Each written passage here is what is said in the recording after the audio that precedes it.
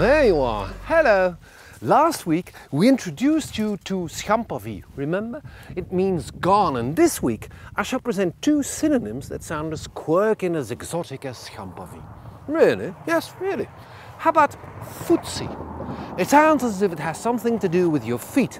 There's even a flirting game out there apparently that's called Foetsie. It's when you do all sorts of stuff with your feet underneath the table.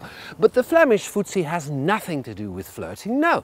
It means gone, just like I told you, and just like the other synonym, ribbidibee. Ribbidibee. It's a lot of B's and a D and an R. Ribbidibee. And don't ask me where we got that word from, because the explanation's ribbidibee. Ha! Just like me. You see?